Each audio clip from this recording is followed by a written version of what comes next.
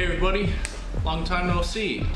I think it's been about a year since I posted about this project, and I think that even at that, the video that I posted as an episode most recently was not even about this project, which I apologize about. But I was doing some thinking on it, and it wasn't that I was quitting it, but I needed to change tact a little bit.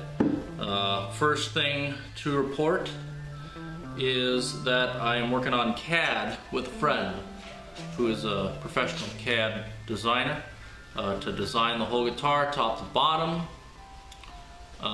so that it's sort of a known entity. We have a plan going forward for exactly what it's going to look like from that perspective. Make sure that everything is going to fit together properly. Make sure that everything is the way that I want it, and that all my ideas I have in my head will actually work in the physical world. So, who knows what the episode number is going to be on this video? Maybe we'll just leave them ambiguous from here on out. Maybe there's this questionable one episode offset. Anyways, next thing, big life change. I am now married. And with that, I have now moved. I live somewhere different. So you'll notice this is a slightly different garage, different vehicle, different hair length, but same project. So you can imagine getting married, moving, all that stuff. Never mind the all the other stuff we've been dealing with on this planet recently. Yeah, it took me a bit to get around to this, but I have my drill bit, I have my rotary coupling, got my lathe, I have my 3-jaw chuck, and I've got some fittings. Let's see here, maybe up like this, huh? And I just got some more fittings because we're ready to go. Let's take a look-see here. That's a lathe spindle with some threads inside it. 1/4-inch NPT threads on this end, and it's a little narrow on this end, 1/8 inch. Beautiful. Beautiful, beautiful. Yes, this is what we needed. We need to be able to pass air through this. So I got some Teflon tape, I got some other stuff. We're gonna see if we can fit this up. Alright, I'm thinking we should do a dry fit first. It's been a while since I extricated this from the assembly here, but I do believe it goes in more or less this way. I guess the easy way to tell is the rear end will be reverse threaded and the front end will be regular threaded. So this lathe chuck should go right on here if I'm remembering correctly. Yep. So that goes on there, that's the regular threaded. This would obviously not work because this is completely cross-threaded, so I'm not going to put that in like that. Got 2 bearings. 1, 2. And those basically press in. Kind of press fit. Still a retainer clip in the back end here for this one here. They're pretty tight. They should go in there. And the spindle is quite tight. This, really shiny part here, that's just, almost press fit onto the bearings. So the next thing is also these are, I believe, both reverse threaded, and they go on the very end to sort of cap it off. There's a cap here, and these will cap right like that and tighten against each other to keep it, from moving in place. Along the center of the shaft, there's obviously the pulley here, which has to go around the belt before I assemble the whole thing. And this has little set grub screws that go in a couple holes, that also go in a couple holes on the lathe spindle there. You know what, I think I need to get this bearing pressed onto here first. I think that's my first step.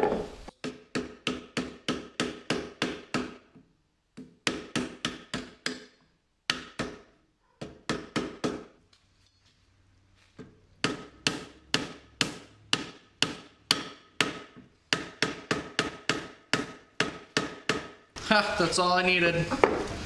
Slightly tougher piece of wood, that did it. This stuff was just garbage, but oh well.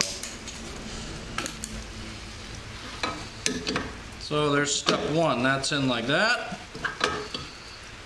The next step is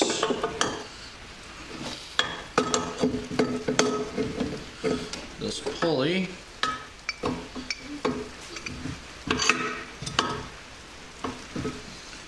Which seems to slip on there okay.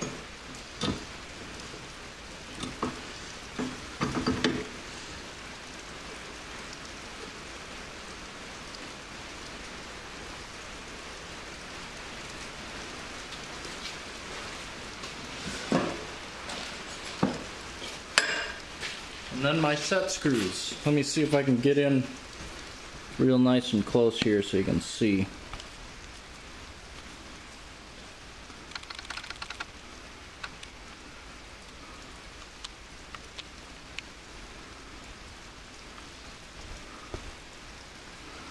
Yeah, there we go.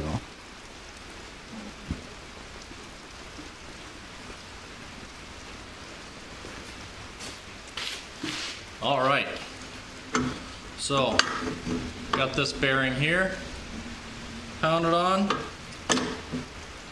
all the way down. Now we gotta get this, gotta find these holes for this set screws. There's one and two. And these little set screws use an Allen key. So should go in right like that.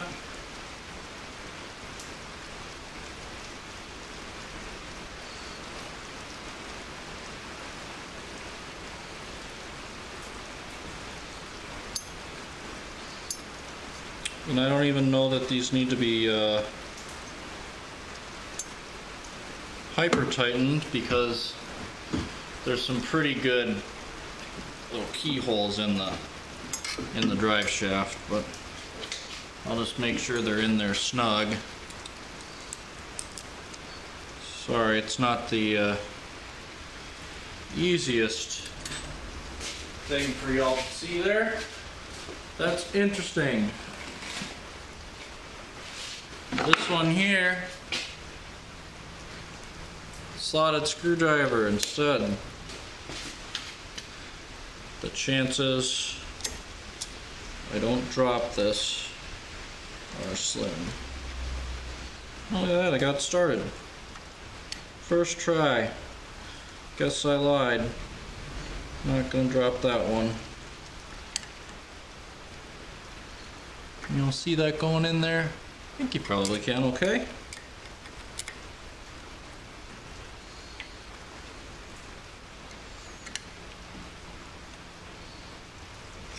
It's almost like I know what I'm doing. Alright, we got a bearing here to put in on the back end too.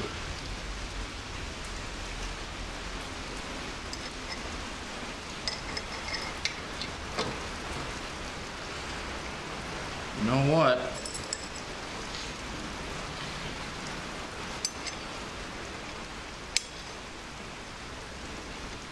I think this just cranks down on there and holds it all.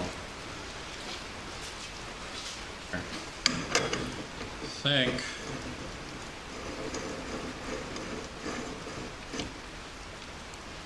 It's possible I can put this chuck on here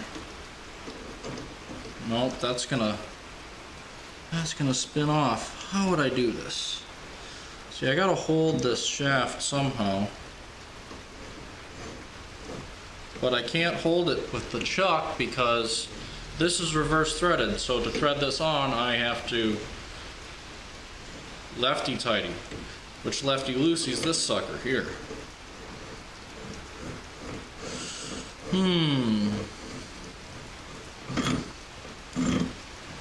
Small conundrum.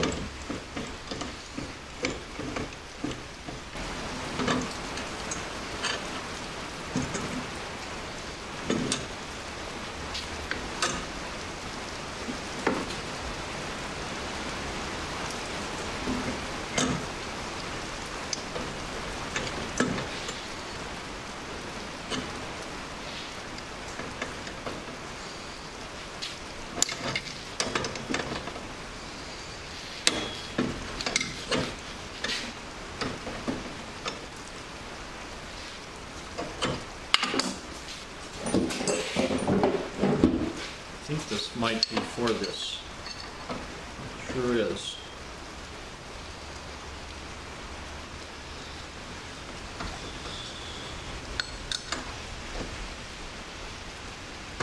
Yep, there's just some slightly funky threads right at the... Look at that. Look at that. Just like perfection.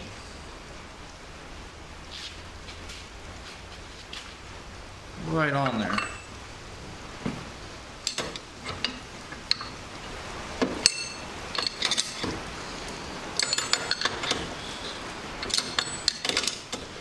think I just really, it's kind of snug.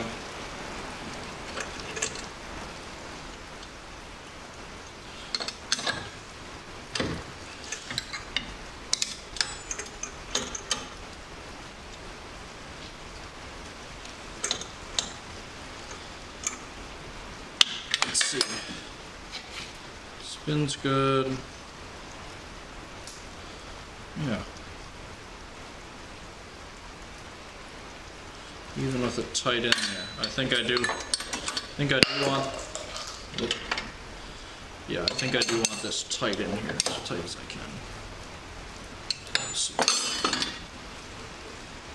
No.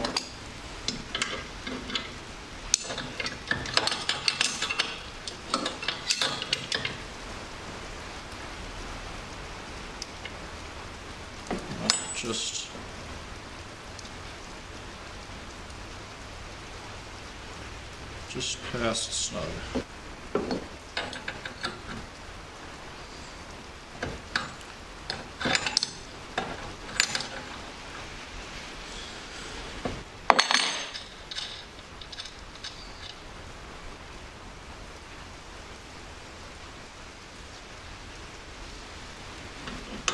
So now what I want to do is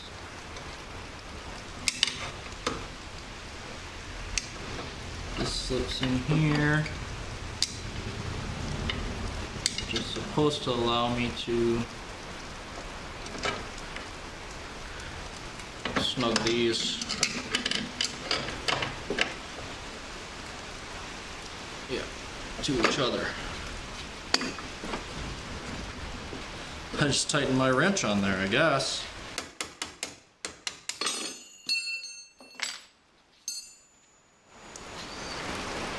Yeah, there we go. Perfect. My belt, my set screws, and the rest of this stuff here, I think is for the back of this to be covered up, which I'm not going to be doing anymore. Which end should we look at first? That's the question. I think we look at the back end. So I think I'm going to need some additional parts, but I can show you right here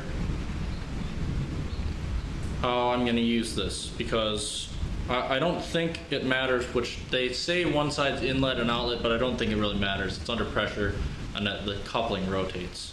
So because this little silver end is 1/8 inch NPT. You can see there, threaded my little 1/8 inch male to male. That means it fits directly with this spindle here. And all of a sudden I've got a rotary coupling. You can see I can hold this stationary and I can turn my spindle. I have a few other fittings here that I may use. I have this ball valve.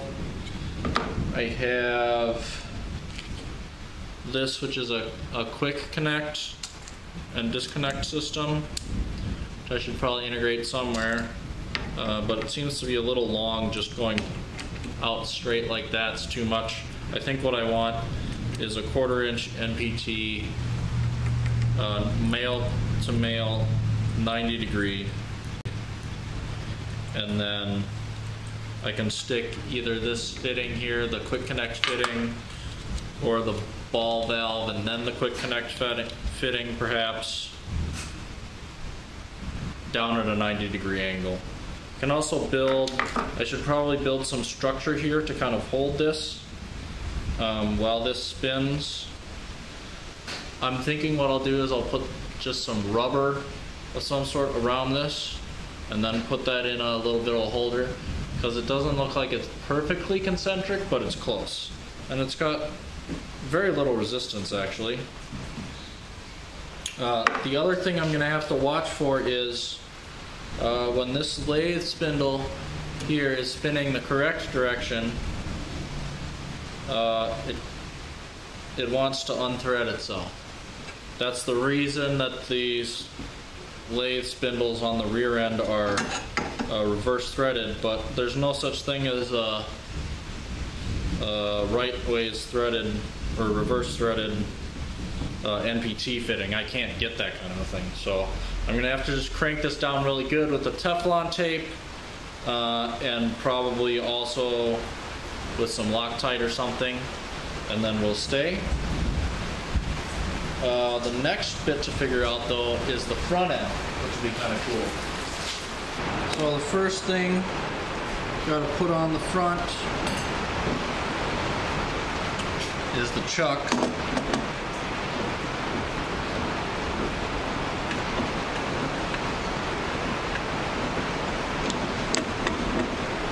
Like so.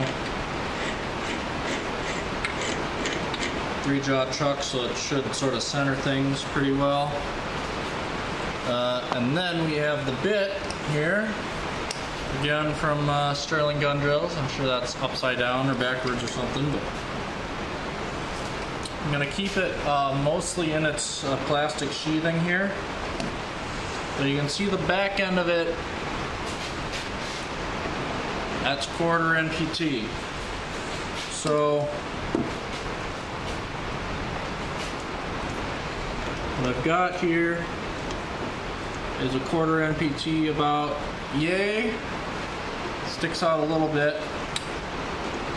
And I've got a shorter one. So I think, I didn't really check this before, I just got a couple lengths, but I think this shorter one might be better. The question is, does this slip down the center of the chuck? Yes, it does.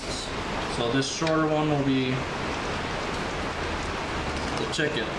That'll go in like that.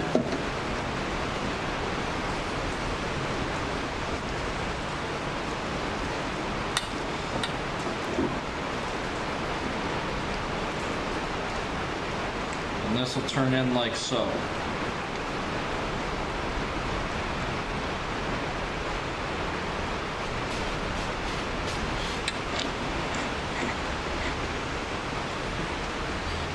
The chuck's going to hold the bit, just like that. I think I may need an even shorter one of those. See how oily this thing is? It's pretty oily. Alright, so let's take a look at what we got here. Starting from the back, we've got our rotary coupling. Right here you can see I can, this is the lathe chuck. I can spin this freely. but it's airtight, so compressed air can come in the back end here, and the whole assembly can spin and remain sealed. So this is first. It's got a little 1/4 inch NPT input here and an 1/8 inch output. The connector here is just a little 1/8 inch to 1/8 inch male to male NPT. Goes into the back of the lathe's actual spindle here. Now that passes through. We reassembled this with the locking nuts, the bearing, then the spindle passes through this pulley, which has a couple set screws, and then another bearing at this end of the housing. Attached to that we have the 3-jaw chuck here, 1, 2, 3, which clamps down onto the collet of the drill bit here, which is all greasy, of course. And that's 1/4 inch. So this is 1/4 inch female. The lathe spindle also has a 1/4 inch there. So that's just another little male-to-male connector down in here. That allows this whole thing to lock up pretty nice and spin and everything. So I don't think I'm gonna do final assembly just yet. I do have some Teflon tape, but I'm gonna hold off. The next bits that I need are, I think, for this end, a 90-degree 1/4 inch NPT fitting, which is gonna allow me essentially to sort of make a turn downwards here. This is the edge of the table's right about here, so I don't want stuff sticking out the back further. I want it to sort of head down and end where the table is so it doesn't get bumped or knocked. We are far from concentric when I do spin this, so I am gonna need to do some centering on this. I don't know that I'm gonna get that just by tightening the 3-jaw chuck. I might not. But I need something to hold and guide the drill bit as it rotates so that it's actually concentric. Anyways, I think that's about as far as I'm gonna go for this video. Gotta buy those other fittings and whatnot. But hopefully this shows that the project's still going, it's not dead. I crossed, I believe, what I think is one of the major hurdles in this whole deal, which was getting those threads tapped for the air fittings into this lathe spindle. That was some machining work that was not something that I myself was going to be able to tackle, so I needed to have somebody do that. But a lot of the rest of this, I think I can figure out bit by bit through some visits to the hardware store and whatnot. So I'm gonna leave it there. Next one might be a hardware store visit, or it might just pick up when I get back from that. And that's the project. It's definitely coming along. Catch you guys next time.